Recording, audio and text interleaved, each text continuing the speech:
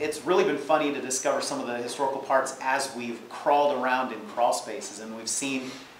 how air vents and how the air ducts previously were, and then how we've kind of had to adapt in our modern structure and running air conditioning and heating. And so you can really see some of the original paint that was in there. You see the wainscoting that's around, and it's been crazy to see how such an old building was actually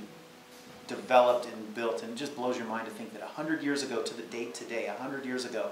there were people that just completed construction and were celebrating this unbelievable building. The old First Christian Church at Northwest 10th and Robinson marked 100 years since its opening on Saturday with the arrival of a new church, Frontline, as its new owner. The congregation has been busy making repairs and renovations to the building as they prepare for their first services inside the historic landmark. Business writer Steve Lackmeyer visited with the church's pastor for his latest OKC Central column. Planted 6 years ago, and we started with a core group of about 15 people in our living room, and our commitment was that we were going to work for the good of our city, and we were committed to the downtown, committed to the neighborhoods around here, and we didn't really know what was going to happen. And in the course of the next couple of years,